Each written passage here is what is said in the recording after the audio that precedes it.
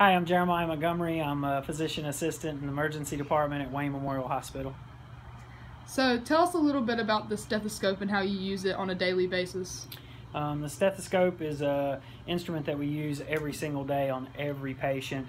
We use it to do various things, specifically listen to lung sounds, heart sounds. We also can listen to some of the vascular system, such as the carotid for bruits, and find disease processes that may really affect the treatment of the patient.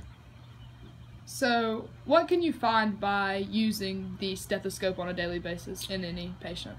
So the stethoscope we use for the most part, or most commonly, to listen to lung sounds, specifically listening for potential disease processes such as COPD or emphysema that can be caused by smoking.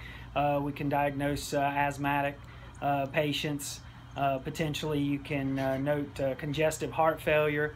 We use it in trauma settings for collapsed lungs. You may have absent lung sounds and therefore be able to diagnose that quickly. You can use the stethoscope to diagnose something very quickly, whereas an imaging study such as an x-ray or a CAT scan may take lots of time.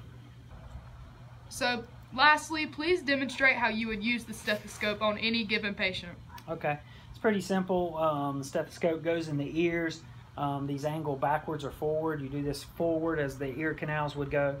You have two different sides on this stethoscope.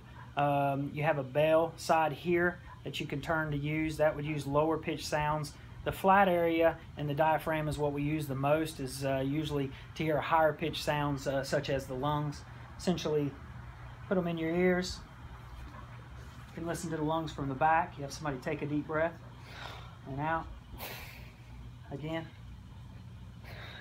We also could flip it around to listen to lower pitch sounds such as the heart and listen to heart tones.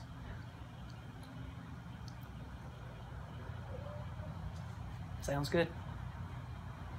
Well, thank you for letting us interview you, and have a great day. Thank you.